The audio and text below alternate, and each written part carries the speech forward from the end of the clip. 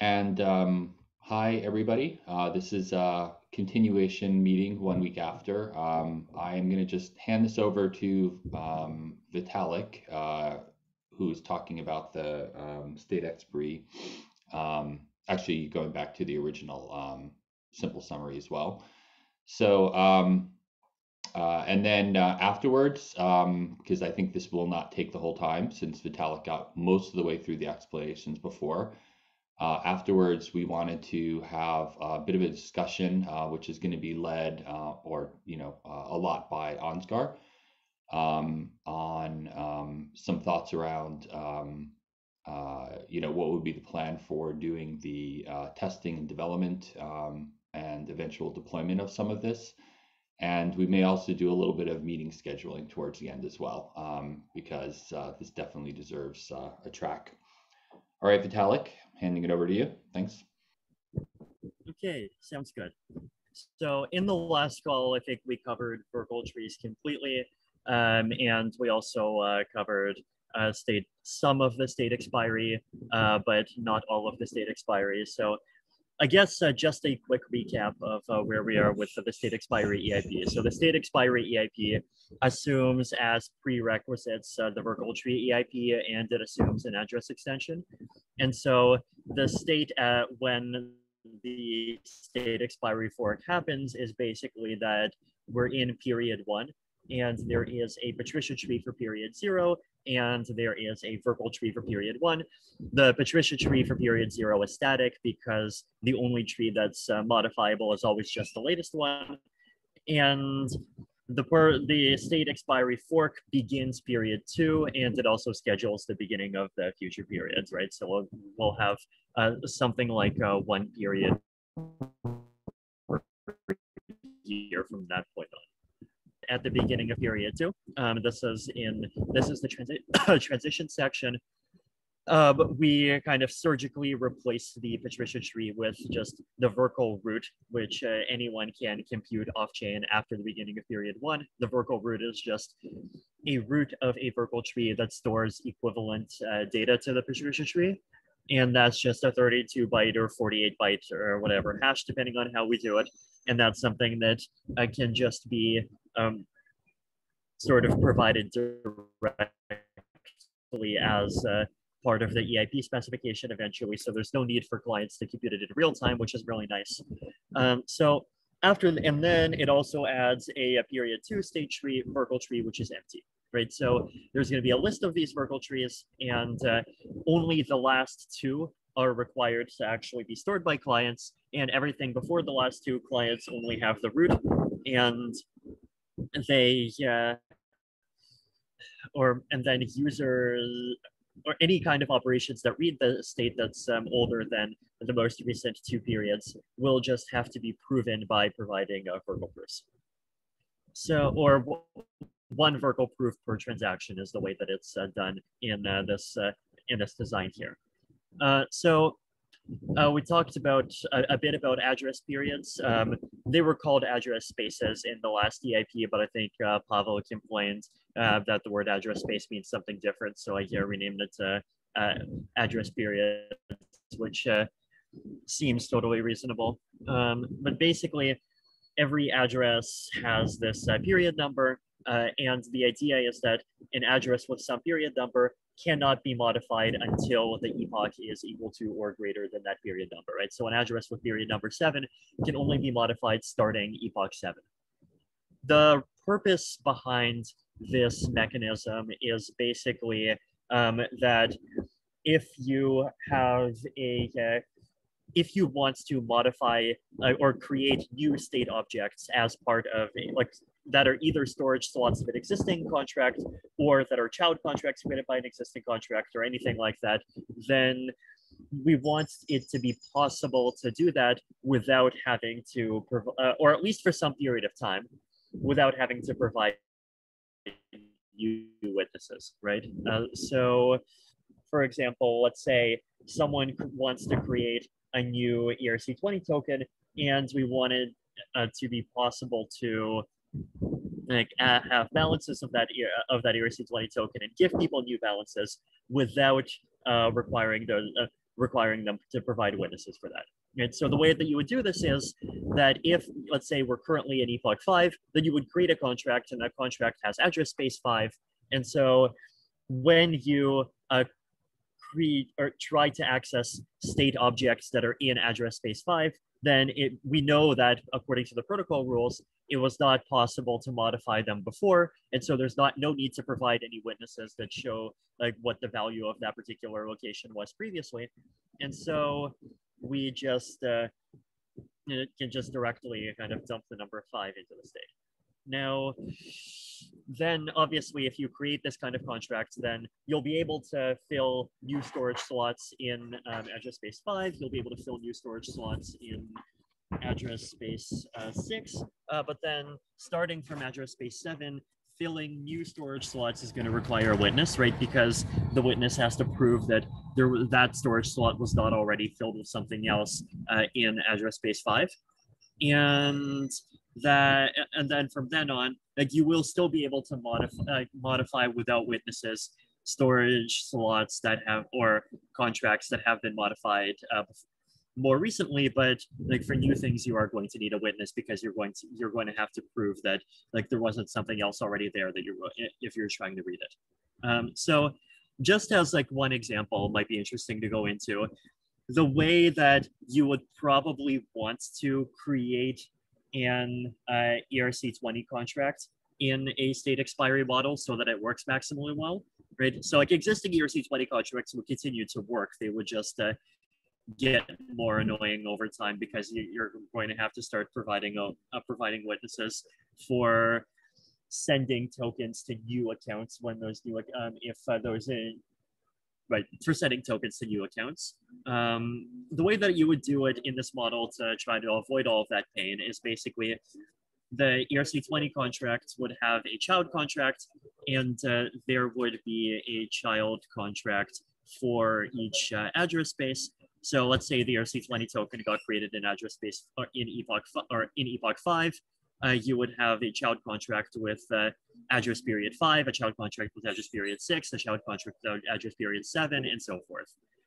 And the storage of the balance of an account that has address period n would be in the child contract with address period n, right? So like if, for example, this ERC20 contract got created during, let's say, address period 50, then, or let's say it got created during address period 5, and you're currently in address period 50, then if you want to just send someone coins for an address where that new address was created during epoch 50 or during epoch 49, then that would just be stored in the child contract, which is in either epoch 50 or 49, and so you don't have to provide a witness to create it.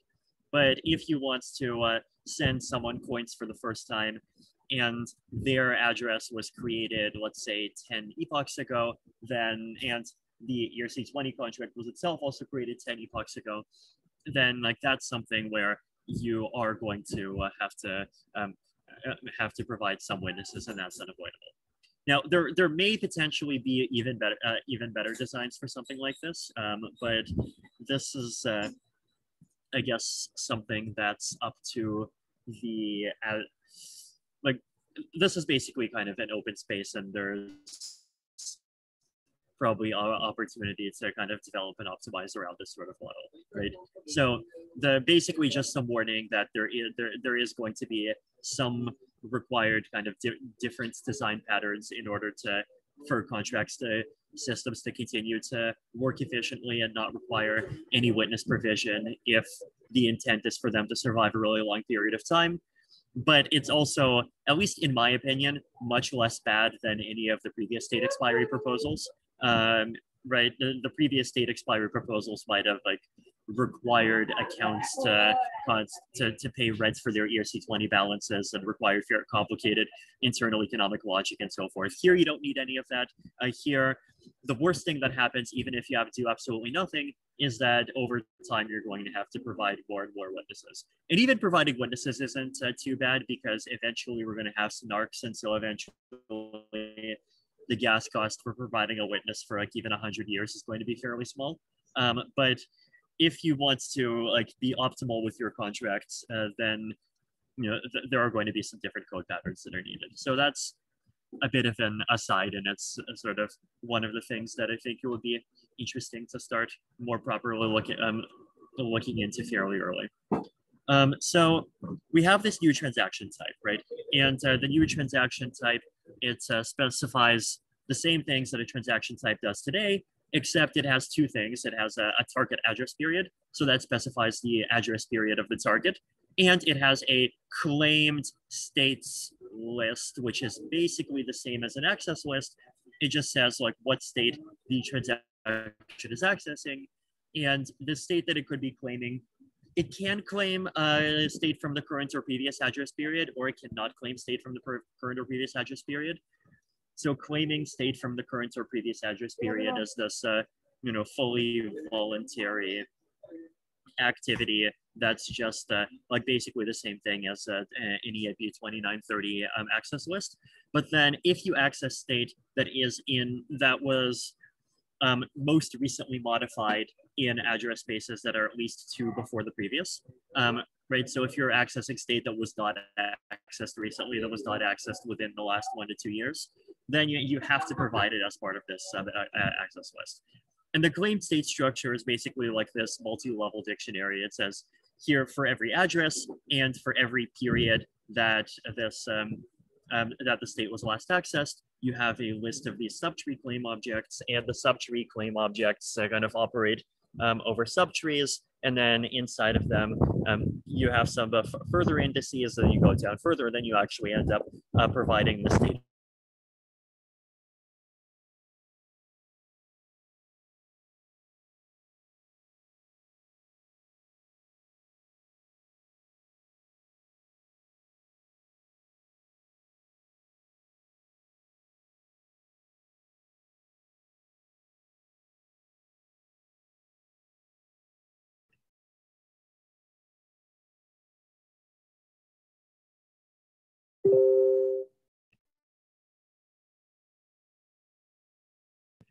No, I think Vitalik lost audio. Yeah, Vitalik, we lost you. If you could I don't think it's only audio. His cursor's also not moving. Oh, and he's gone.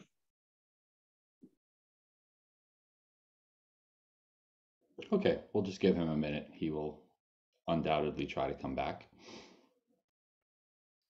Maybe just in the meantime, what I just wanted to say briefly is that I feel like with the kind of terminology, it might make sense, at least in my understanding of the kind of the proposal, to distinguish between like a period, which is the thing that just increments every single year. So like now we're in period 5, and then next year or whatever the kind of the duration of a period is, we're in period 6 and so on. And then for the addresses, I feel like period might be a little bit misleading, because like if a contract was created in period 5, then it has this prefix 5. But then if we are in period 15, the contract still has this prefix 5, but it now might also be copied over into the latest kind of state tree. So maybe kind of basically like only call period the thing that's kind of like the temporal, has its temporal aspect, and then use some other term to refer to the kind of this spatial aspect of it. Might make sense, but I don't know.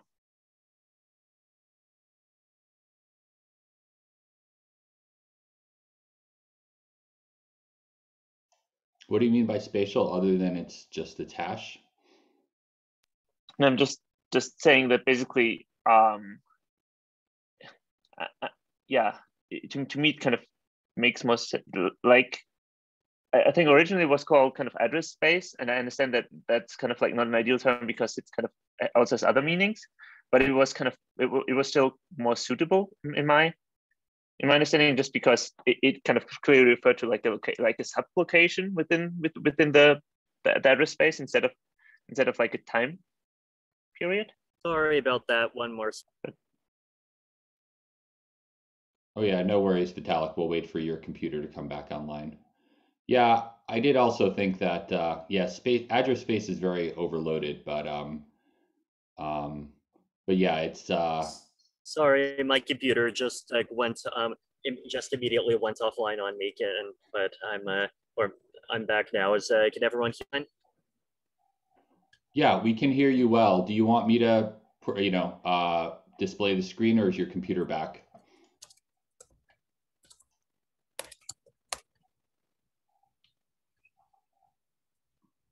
One, two, three. We hear you. I think we can hear him, but he cannot hear us. Yep, that appears to be the conclusion.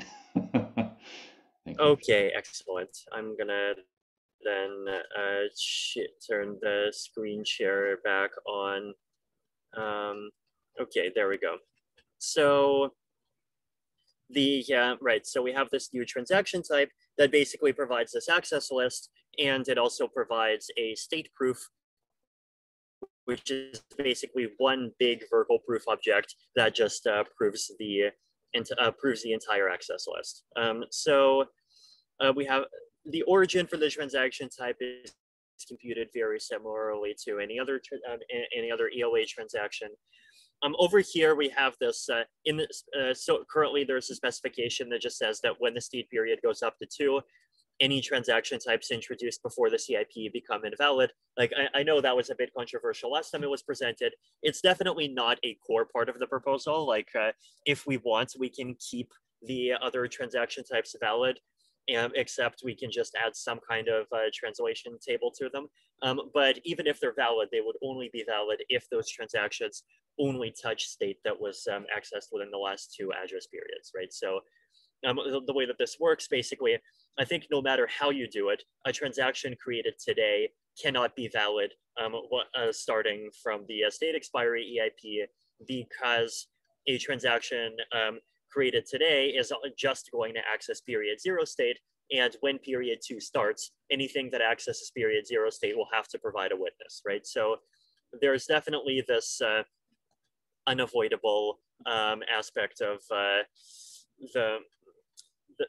like, I don't think that there is a way around it. Like, basically the only way around it is that, well, I guess the transaction, okay, no, I think I'm wrong about that. I think like if you have a transaction and that it's like EIP 2930 style, and then you could potentially add like a bit of extra data outside of the signature or outside of the signs data, and then you would add a little bit more extra data outside of the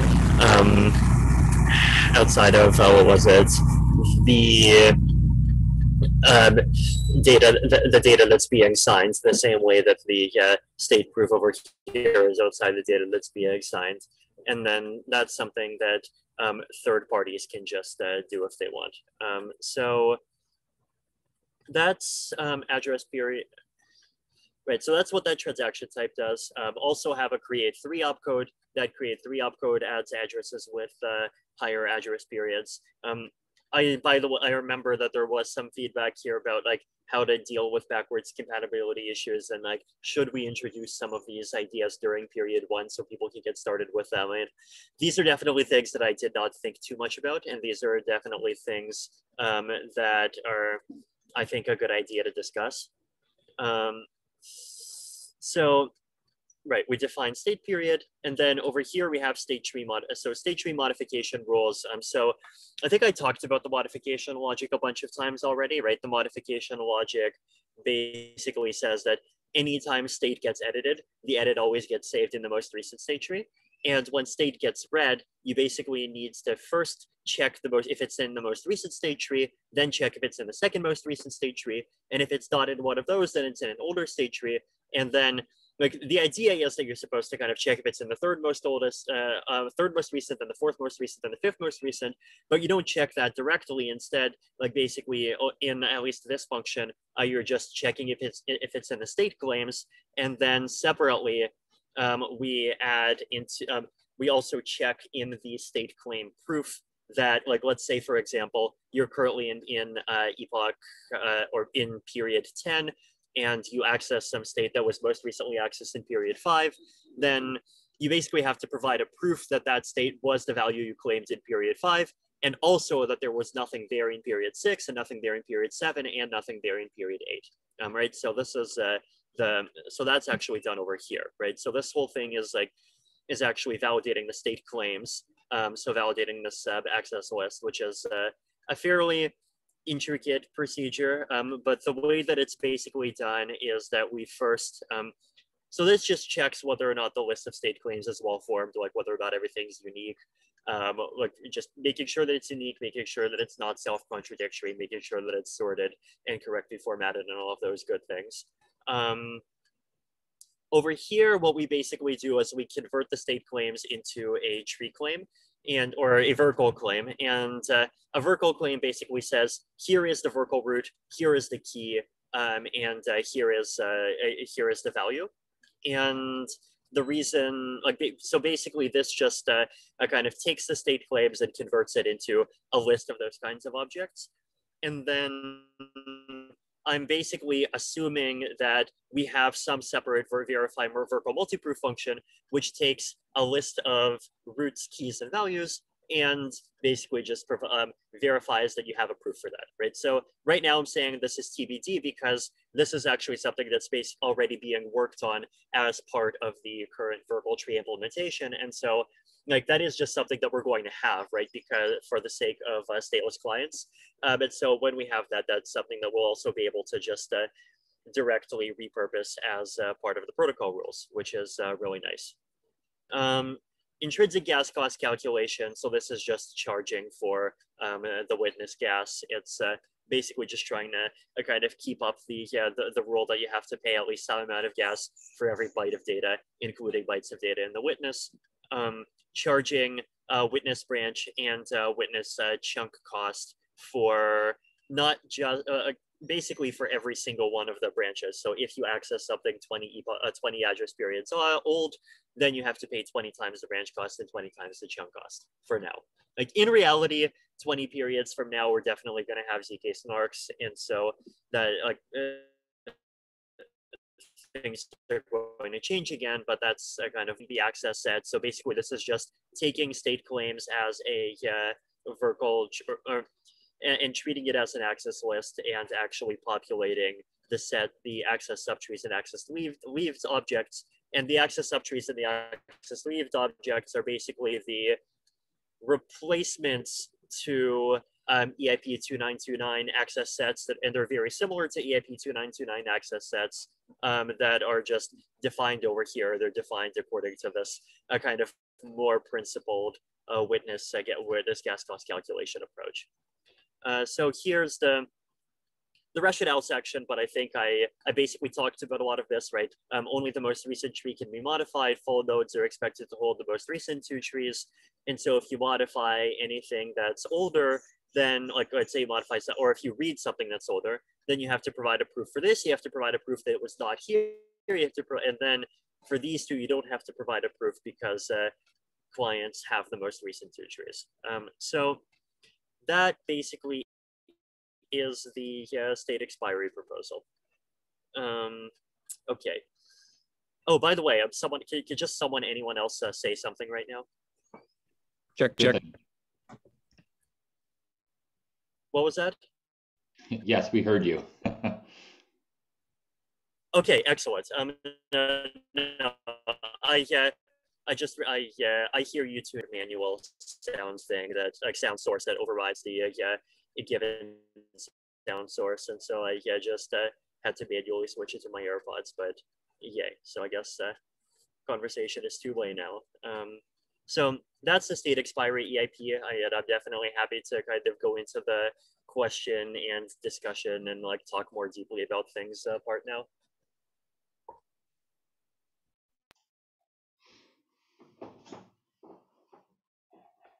Great.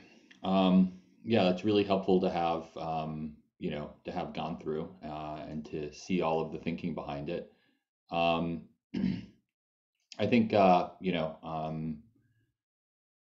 I'll just open it up here if there's anybody who had a question. I don't think anything came up in chat on the side here this time, other than Ansgar just making a comment about temporal versus spatial. I think, you know, the address period question, Vitalik, probably just comes from, I think there's a little bit of overuse of the number that On the one hand, there's the idea that there's the epoch where you create something new, which is kind of like opening a new space.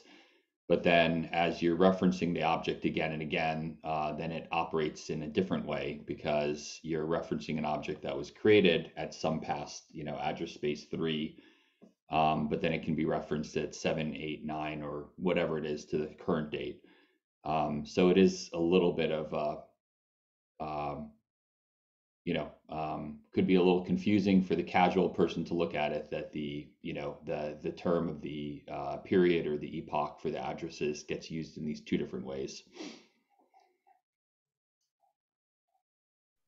Yeah, that's definitely something that requires a bit of head wrapping. Like there's the concept of the current period, then there's the concept of what address period an address has, and then there is the concept of which state tree an address has a saved record, or a storage location has a saved record in most recently, right? And that's a different thing.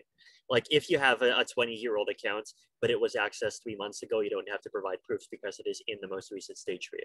But if it was a 20-year-old account that was accessed 3 years ago, then, well, you might have to provide 1 or 2 witnesses because that might be like 3 periods ago, and you add it's the most recent saved record is in the state the period and -3 state tree. So yeah, you're right. I mean, definitely that's a very nice, elegant feature in this proposal that you automatically have this kind of reduced cost. I mean, it's only a pay forward cost, so it's not a backwards kind of stake rent. But you do have this property that just as data gets staler, the staler and staler gets, the more expensive it is to resurrect it. So you pay at the time you want to use it, which is really great. I think one thing, just sort of, I observed that it's not talked about in this way in the EIP and others, but I wonder if it would be a helpful view for people to, instead of viewing this as something for expiring state and other stuff, instead, there's another way to view this whole EIP, Vitalik, for explaining to a newcomer that this is a, in protocol, consensus agreeable version of a caching system, because it's worked, relatively hard to basically have a two period automatic, use of any new addresses or the most recent reference. Like, let me just verify I have this understanding correct, Vitalik. If we're currently in address, if we're currently in state epoch 11, and we read something that was originally created in epoch 3, we'll provide the witness the first time. Then when we write back to it, or even if we read it now again, it will be appearing in the tree for epoch 11. And now when we increment over to epoch 12, yes, epoch 11 is in cache, and so we don't have to provide witnesses at all for that data in epoch 12. Correct. Yeah. I'm just avoiding the use of the word epoch because epoch is now a 384-second thing, but yeah, that is it. Oh, yeah. I'm sorry. I'm using the word epoch incorrectly. You are right. State expiry period is what you're calling it, right?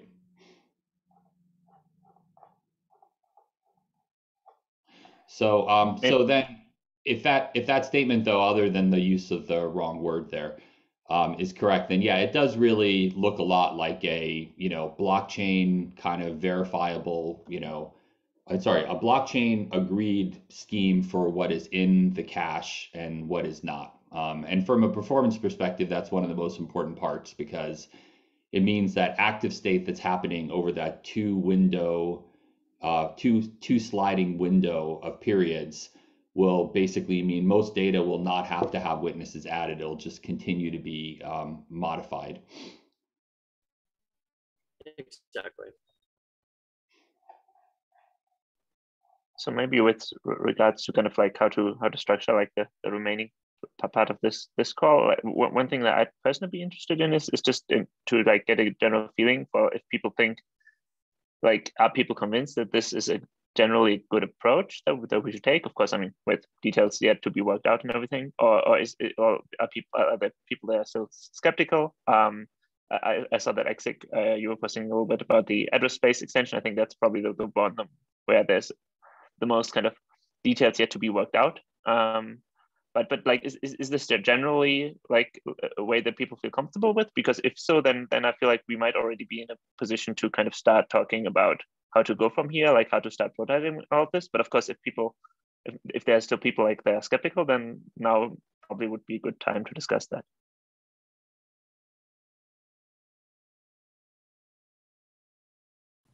My skepticism is, as it always has been, almost entirely around the address space extension stuff. I suspect it's because I just don't understand it, but that's where my personal fear lies. Like everything else, I think will work perfectly if the address space extension works perfectly.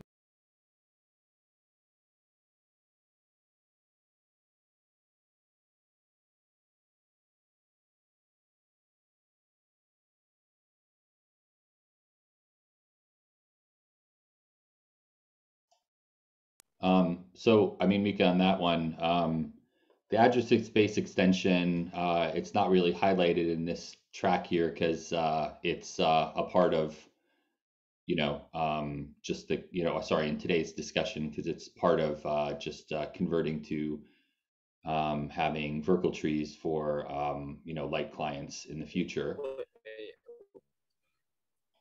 Wait, hold on. Are we talking about address extension as in 20 to 32 bytes, or is it adding the concept of address periods? 20 to 32 bytes is the bit I was talking about. I see. Okay. Mm-hmm. Yeah, that makes sense. That's the 20 to 32 byte extension is it's definitely a challenging thing that deserves a pretty significant amount of attention.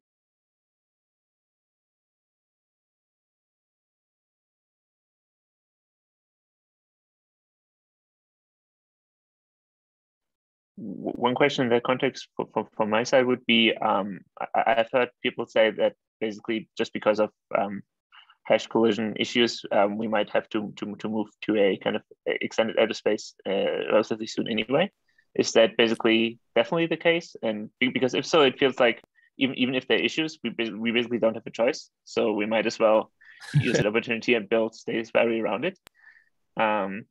Yeah. So what's the situation there? Yeah. So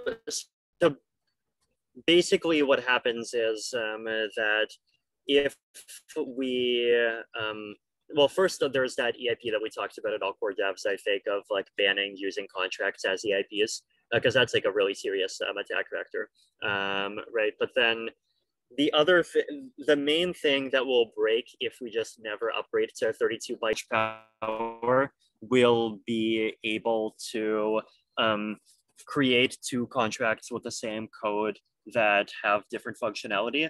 And that will basically mean breaking the ability to have counterfactual contracts. So breaking the ability to have like contracts on chain that have not that people interact with, but that have not yet been published. So that includes, let's see, like possibly it would make certain use cases where you set up. Well, it would make state channels not reliable is one example. Another, a somewhat more kind of esoteric but also serious example, a smart contract wallet developer could make a smart contract wallet code where that smart contract wallet code also collides with code that's controlled by a smart contract wallet developer. And so basically, like if you use their library, which looks like a totally legit smart contract wallet creation library to create your wallet, and then you receive funds, but that contract is not yet on chain because you have not yet sent a transaction, then like it's possible the attacker could just like submit the contract first that has their version of the code. So the question is, what's the maximum value that we expect in these kind of the example most serious victim would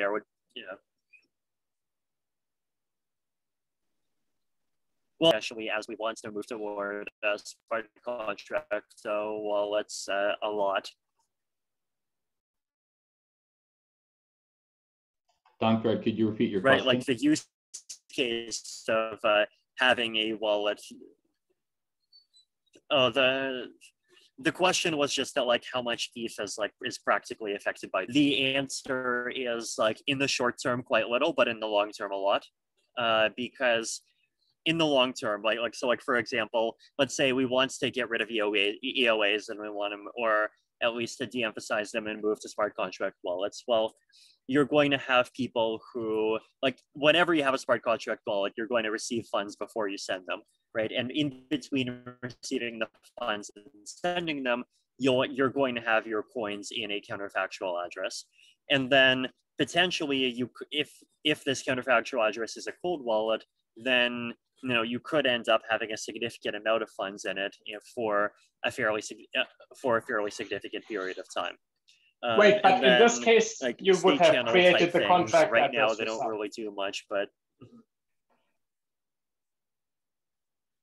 no. Well, okay. So the case that I'm assuming, right? But the attack vector I'm considering is an attack vector where you create the contract address using a software library that was developed by a malicious developer, but which passed security audits because, like, the library actually is totally legit. It's just that the attacker kind of, like, twiddled a few innocuous knobs to create a smart contract code where that is totally legit, but that has a collision with another smart contract code that just sends all the money to the attacker. Wait, so they pre-computed the smart contract so that the create two addresses it creates would be collisions. That's what you mean, right? Right. Yeah. Yeah.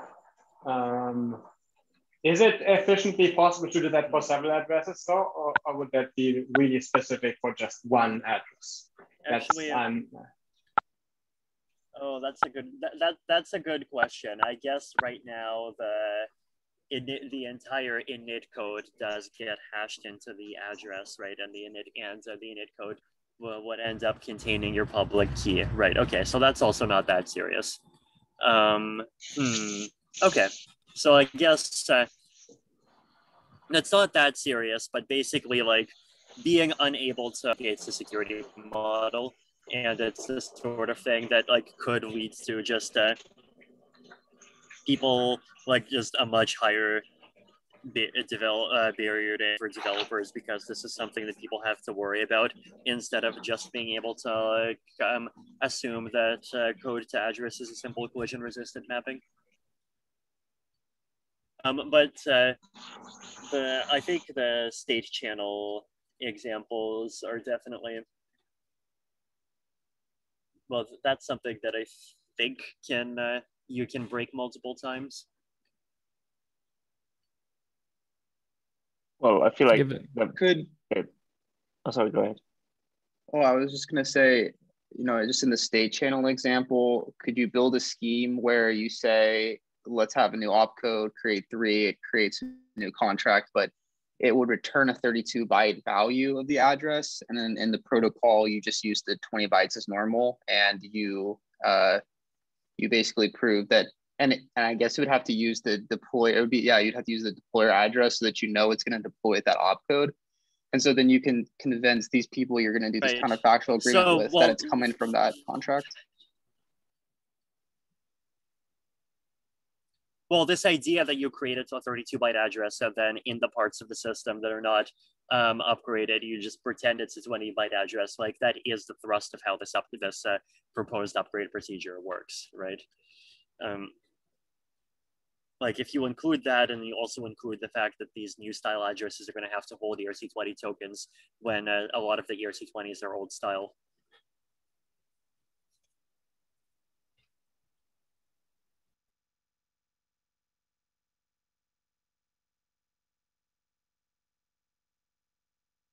So then maybe the primary branching point here seems to be around address extension. At least that seems that's basically how it feels like to me, where either address extension turns out to, for some reason, be just impossible or like infeasible with costs too high or something, and then we accept that some limited use cases won't work in the future on Ethereum, and also state expiry won't work, and go forward with that. Or otherwise, we go forward with address extension and build state expiry around that. The question then to me becomes, I mean, for one, is that really a realistic option that we find that address space extension might not be possible? And two, if it's a realistic option, then which parts of the work towards state expiry depend on that? So for example, worker trees seem like we would want to move to them anyway, right? Regardless. Sorry, can I interrupt there?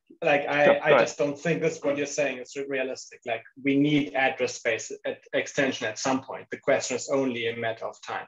Like we're talking about whether we need it in 1 year or in 5 years. We will need it. I think there's like everything else suggesting anything else seems crazy to me.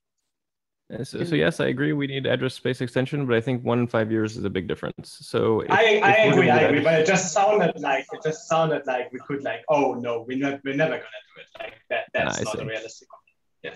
Yeah, I think it's more for me. It's more like if address space extension is a 5-year problem, then state expiry, this particular incarnation of state expiry, now becomes a 5-year problem, unless we find some other solution. And we also need state expiry or something like it very soon because we have a state problem. And so I do think that answering the question of is address extension something we definitely can do soon, very important because that determines our timeline for state expiry. Okay, but then picking it back up there. So while we try and determine that question, so basically, which parts of this proposal would be independent of that? I assume basically the work on worker trees that is independent of that, and even in a scenario where address space extension only arrives in 5 years, we would basically finish the work on worker trees and then find some other way of migrate. I assume we could even more or less do the same thing. Basically, have like a second tree, start copying things over at some point. Basically expire that. I don't think that necessarily depends on the address scheme. It would just have to be like a one-time.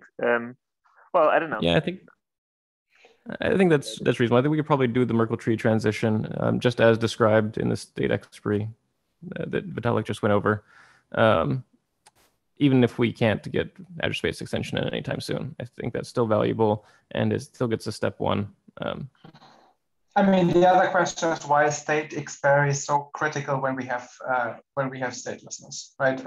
I would say it becomes much less critical, and maybe it can be done on the same timeline as 32-byte addresses. Well, at that point, it only once we have statelessness, I think it's only relevant for block proposers. Is that right? Right. Block proposers and state providers, I guess, which we will also need because end users will need some ways of actually computing the results of their transactions before they send them. Yeah, I think it depends on which version of statelessness we're talking about. Maybe there's kind of we're coalescing on one. I'm just out of the loop.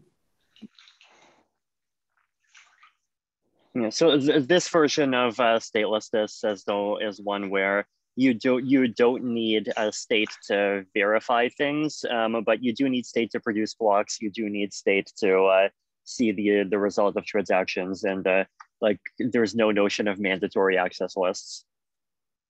Yeah, so in that version of statelessness, I think that there's still a pretty big value in state expiry because we still do want those tasks to be as decentralized or distributed as possible. So like as many people can do those things as possible.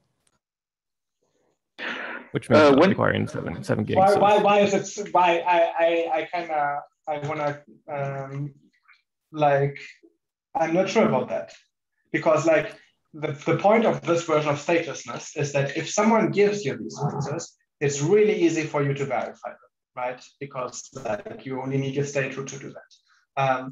So in that sense, like basically we have a way to make Infura much better than it is now. Right now, everyone has to just trust Infura. Instead, now you run your node, which is like really low effort. It costs nothing, and you get Infura to like give you the state, and but you don't have to trust them. And if Infura is down, there will be like 2 or 3 others that you can ask. So why does it have to be super decentralized? I'm not saying it should be n equals 1.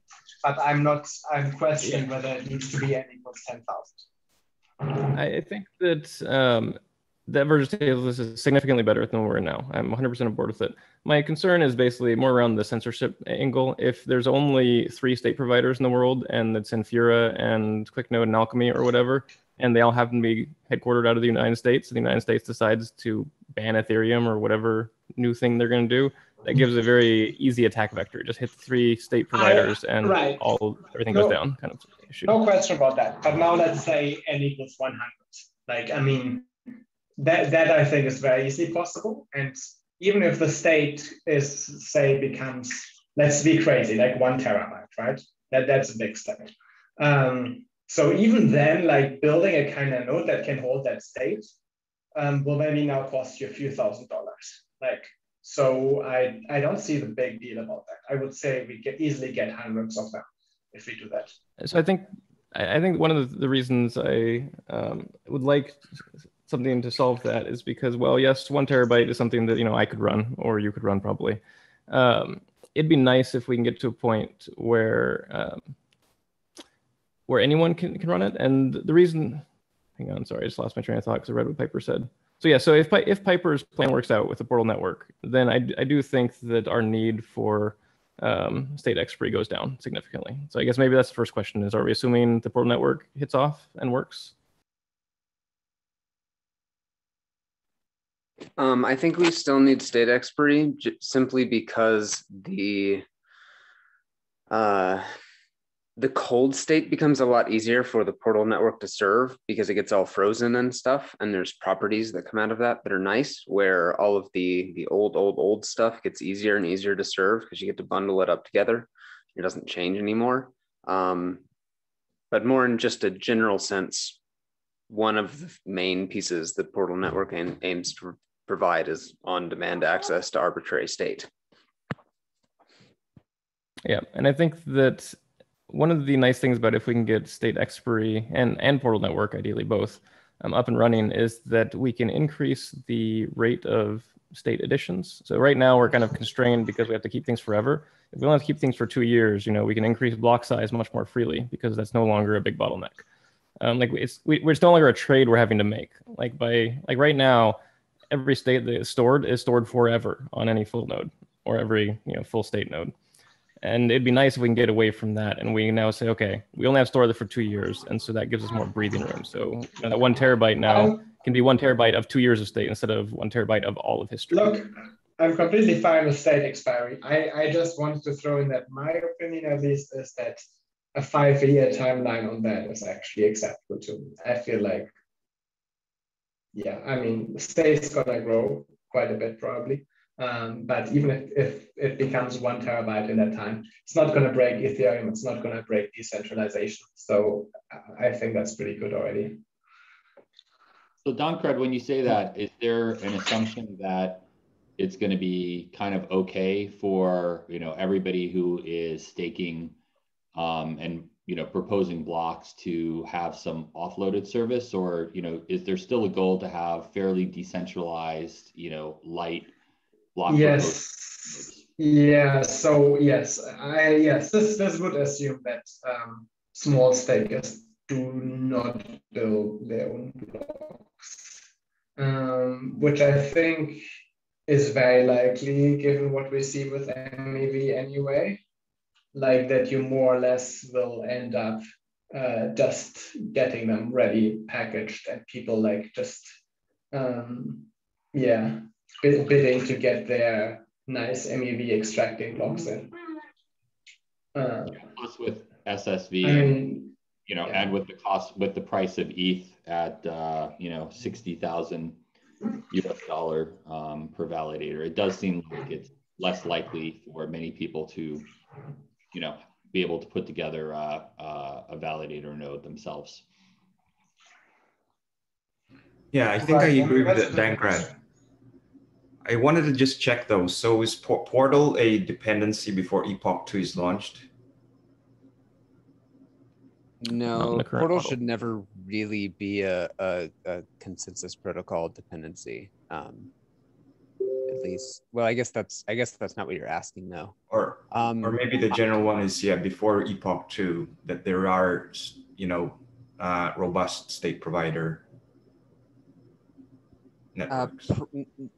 I don't think that we can answer that question from here. It's kind of just like too far away and too unclear exactly how all of that plays out. I think that there's, right now, the default assumption of clients is that they keep all of the state. And at that point, if we're getting towards epic 2, and we're about to, expire the first epic, and we don't have a solution on hand for how people get that old state, then chances are clients just keep the state for a bit longer. But that probably means that we didn't plan ahead very well if we get to that point. So I think it's maybe an assumption that we can make that will be something that we will know is coming for a while. And secondary solutions are going to be something that we are going to know that we need to focus effort on. So whether or not that's Portal Network or whether or not that's some other solution that gives us how do we access that old state, we'll know it's coming. So it shouldn't be anything that surprises us.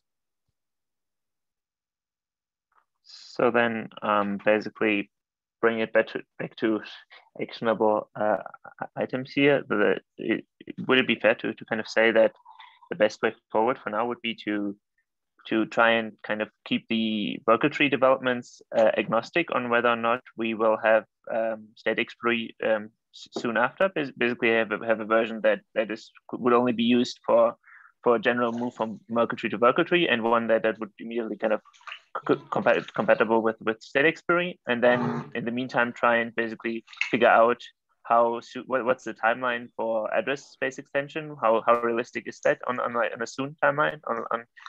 And so that basically, if we are confident that we can do address space extension soon, by the time the worker trees will go live, then we can immediately kind of have that be included in some sort of initial state expiry step. And otherwise, we basically just don't do that initially. Is that like a fair summary of where we are then? Wait, sorry, just a question. If you don't have state expiry, how can you have Urkel trees? Like, my understanding is that you need to start from a fresh tree to introduce Urkel trees. I don't think there's any other route to that point without state expiry, is there? Couldn't, like, I think the kind of the problem of a transition is basically was solved really elegantly with the state expiry approach. But of course, if we don't have that, then we have a problem of how do we like transition to the worker tree again. But I don't think it's an unsolvable problem unless someone, yeah. I think the current worker tree EIP does that, right? I guess you could call it state expiry, but it just has 2 state trees essentially. So what's the exact problem with that? Well, but so basically what you would propose then is just to freeze the Merkle tree, keep it in place forever, and use a Merkle tree for new state, or what's your proposal then? Yeah, we just move to period 1 and stop, basically. So as a period 1, we still retain period 0. And you don't have to. By the way, that doesn't mean that the Merkle tree stays around forever. You can also just have the Merkle tree for like a few months and then do a hard fork where you simply, like everyone has offline converted the Merkle tree to worker tree and you replace it in place. Right. And then you have everything. Yeah, the challenge is just that like doing that is a little bit harder because clients would actually have to have the new Merkle tree with all of its structure and not just the root. So like there are definitely savings from doing a switch over at the same time. But it could be and then the other approach. Yeah. And then the other approach that I think I recommended in the Merkle tree EIP is that basically we can just potentially this could have even been done through some automated EIP. You just like poke all the state and move it over into period 1. And at that point, we could just forget the period 0 tree because nothing's left in it. Yeah, I think that kind of makes sense because that would be my second question. Because if we would have to have 2 trees forever, then that seems to me at least to introduce some inefficiencies because you have to always have a second lookup if you have like a miss on the Merkle lookup. Right. The idea is not to have it forever, but to have state expiry introduced, but maybe like not on a necessarily 1-year timeline, but on a 2 to 5 year timeline or something like that. Sure, but we'd still like double the read overhead for several years. That seems not ideal to me. I think we can pretty easily move to all verticals. I think that's we can use the same strategy just with a couple caveats, but I don't think it would, like if we do all the work to get vertical trees implemented, for example, on every client, I do not think that will go to waste. Like that, even if we don't get state expiry for 5 years, I still think that's good effort that we can leverage sooner. Right. So then kind of that leaves us with basically continue the work on the work on Beiko trees, kind of more or less independent, and in parallel try and figure out what the kind of how realistic address space extension soon is, and basically what the timeline there is, and how to best get there. Is that?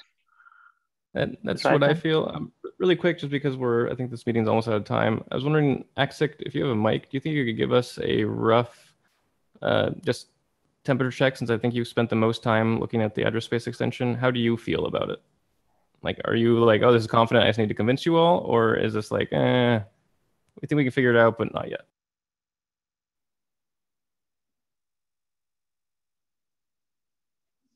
Axic may not have a mic. Yeah, I do have a mic. I'm not sure. Can you hear me? Yep. Yes. Yeah, I would say, yeah, we are not like 100% confident that the translation map idea is good enough, because it may not be like protocol level issues, but a lot of like coordination issues. There's a lot of potential cases where there is, where you could have loss of funds. So it would, if you could get, a lot of this could be solved by just really getting all the wallet providers and a lot of dApps updated to avoid any kind of such situations. But that seems to be a lot of effort, you know, to be done outside of the core protocol.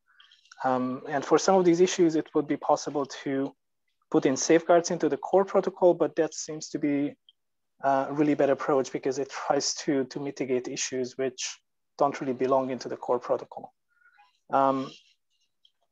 I mentioned in the chat that we are working on a new document. We wanted to share it before this meeting, but we couldn't, but we do hope to share it in the next few days. And in that document, it is not a specification, it is rather just exploring these different properties and issues we have identified.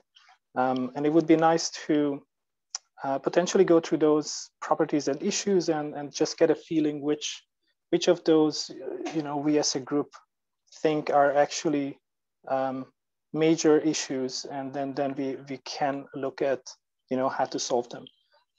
We do have an alternative proposal to the translation table, well, to the in-state translation table.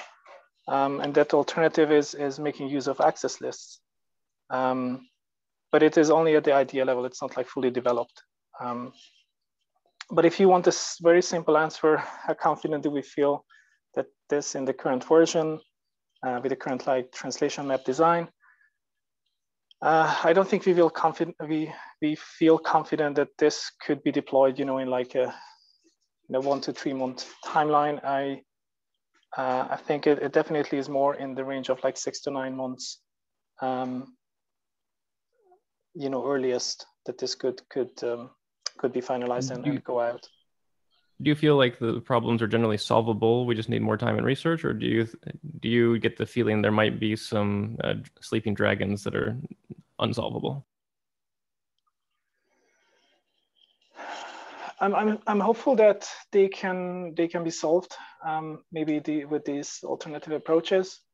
But otherwise, it definitely puts like a giant usability issue into the system. I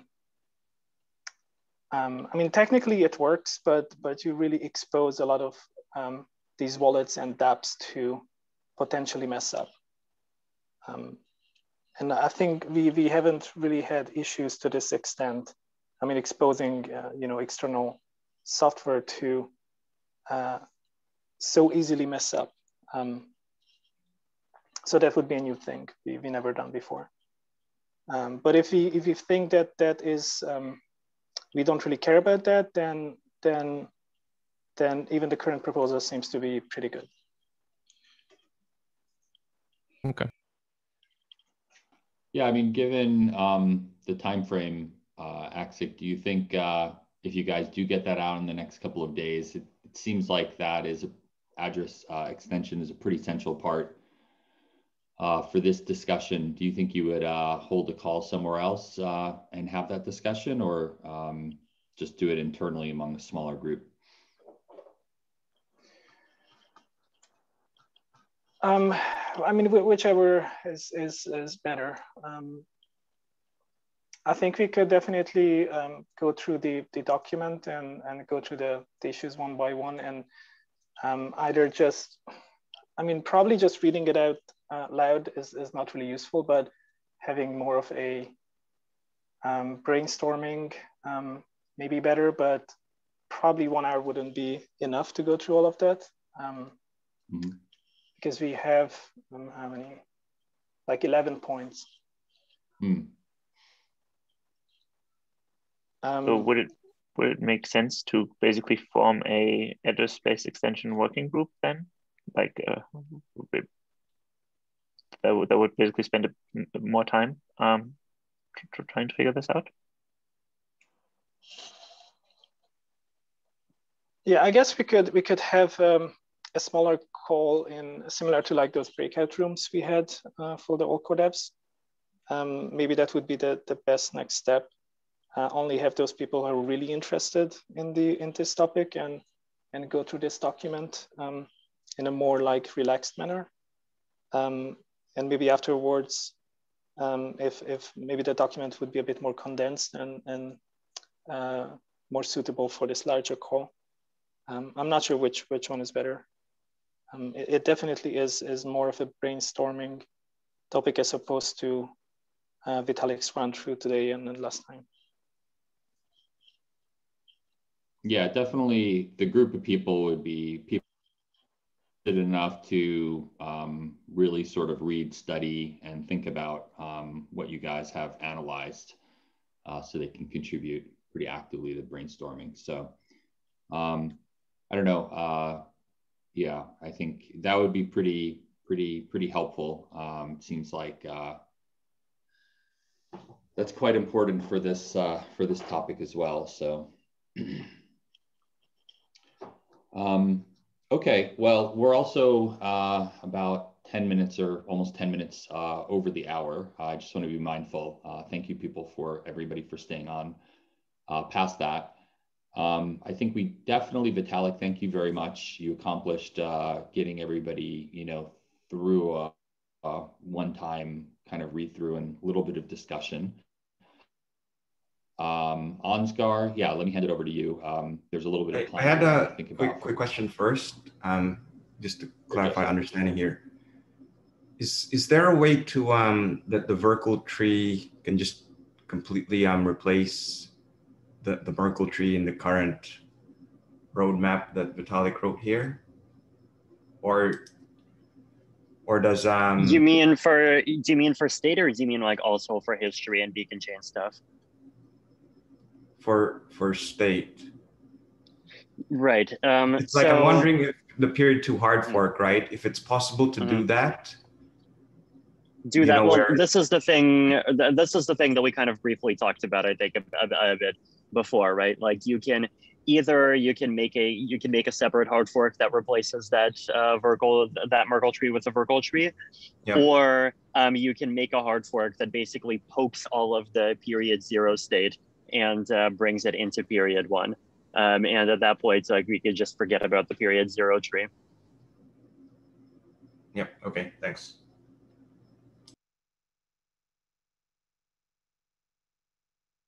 Okay, so then my last question also to Vitalik was that basically if it turns out that address space extensions needs more time, say 3 to 5 years or something, is there any? Do you personally think that there's room for a state expiry scheme without address space extension? Of course, there are issues around kind of like how can you ever yeah, I mean, right? Or is it then basically just not worth trying and we should fully focus on again, I think there's two ways. So two ideas for that. One idea is to basically like just do the state expiry, but then give up on address periods greater than 0. And then all that happens is that like filling new storage slots is just going to require more and more witnesses over time.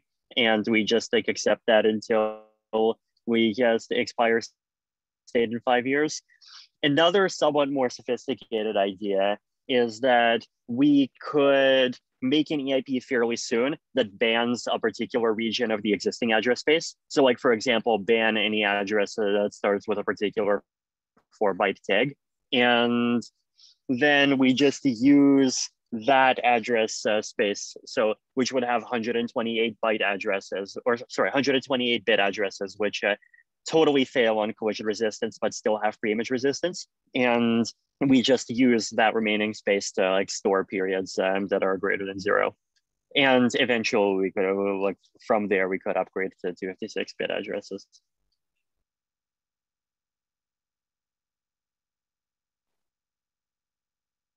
I see. So basically that would still be, it would still at least make sense to try and kind of see if we could do state expiry independently, and maybe still soonish in that case. Okay. Can you actually ban an address space without breaking anything?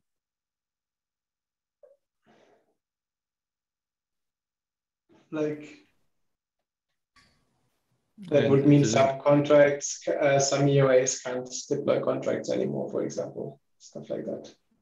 Yeah, I think there's some usability problems that will arise and some integration issues. I mean, it's not my favorite plan, certainly. Well, I mean, it's only a first pass idea, right? So I assume that there might be room to make it more user-friendly in a more kind of worked out proposal. But yeah.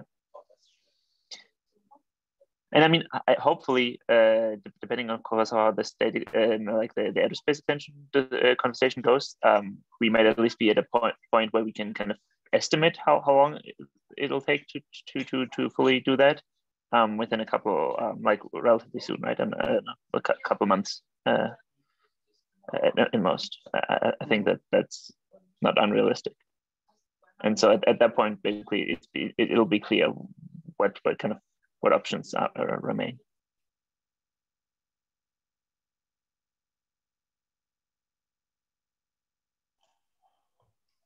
Okay, I think we should probably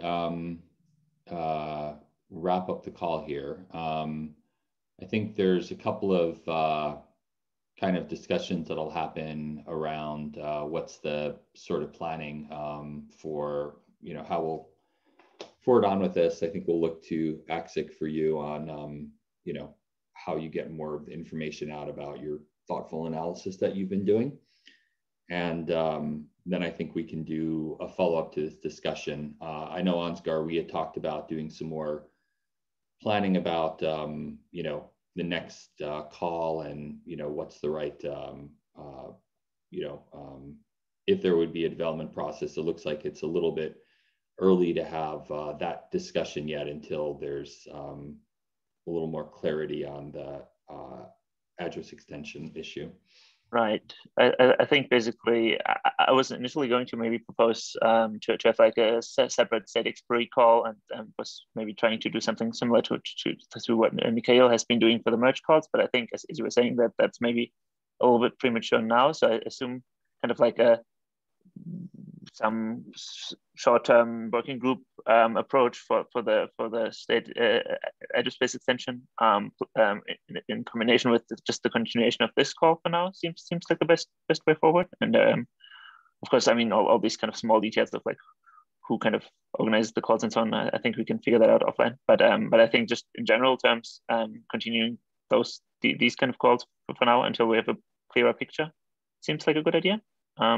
Unless people have other opinions? Yeah, I think so. That makes sense. And I think Don Prod made the comment about, with something, we already we already with Verkle witnesses being stateless Verkle witnesses being provided with blocks, we then have the ability to not have to trust Infura. And so maybe, I don't know, if you're at the point, I know it wasn't that case about a month ago, but and I think Piper dropped off already, but I think oh no, Piper's still here. But I think having an update and looking at that side would be also helpful for the next call, Piper. Specifically, Portal Network, of course.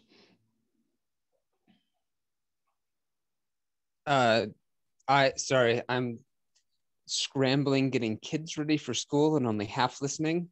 Sure. But I can definitely give people an update on kind of what's coming with Portal Network and what to expect. And, there's a lot of probability in that, but I think that there is a piece of that is going to be sort of non-consensus critical, but infrastructure critical protocol where that may go. And it's probably worth giving people a picture of what that may look like as it plays out. Yeah, no, because I definitely with Portal Network, plus having, light clients be fully sure about,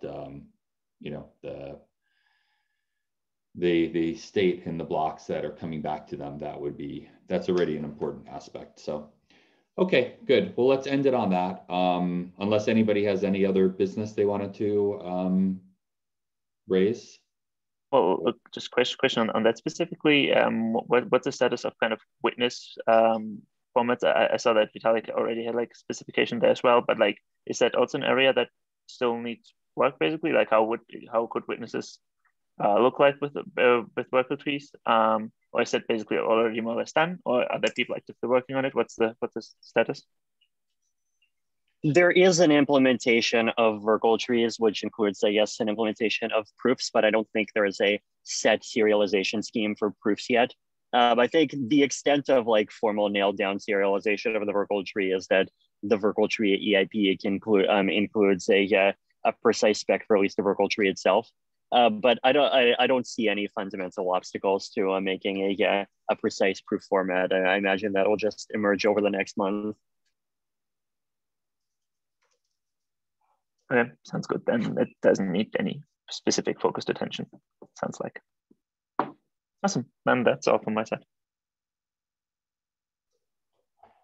Okay, thank you all. And I'll send a pointer or maybe Pooja will send as well, but we'll point everybody. She's put together indexed, publicly accessible view of the last set of meetings, as well as this one will go there as well. I'll send the recording out to this group though, so you'll get it sooner, but then there'll be a reference place where you can point to other people to if they want to catch up, especially on these most recent, very two helpful presentations by Vitalik. Thank you all. Have a great rest of your day or evening. Thank you, Robert. Thanks, bye. Thank you. Thanks all. Thank you. Thank you. Bye. Thanks. Bye-bye.